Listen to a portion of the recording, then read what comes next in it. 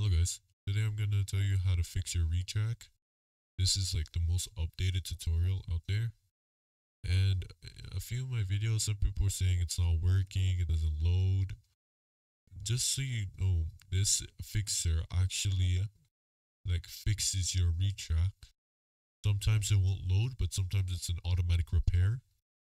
So once you've done it, restart your computer, go over here, and click restart.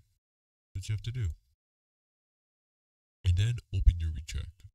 Or it could have not worked because you didn't listen to my instructions. I said to turn off your Windows Defender first of all, and do the check.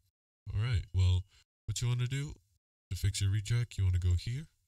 You want to go to retracboost.vercel.app. Now, once you're on the website, see, look at this nice UI.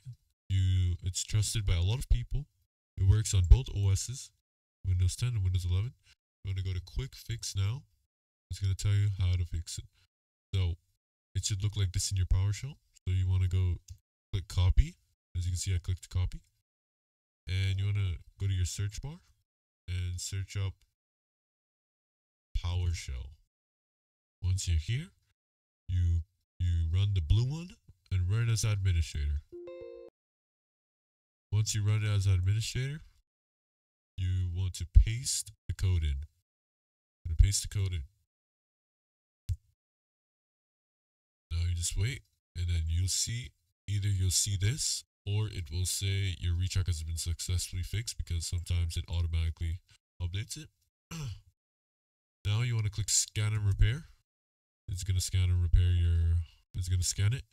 And then you see the scan results. It says 12 files need a repair, 7 valid entries detected, graphics driver is not optimized. Now what you want to do is click automatic repair. And it's going to fix all the files. And like your game should be really fixed by now. Since okay, well, that's really just it, but like, thank you guys for watching this video. You guys can leave a like, comment. If you have any problems, please comment it, and I will help you throughout the whole journey. Alright, goodbye for now.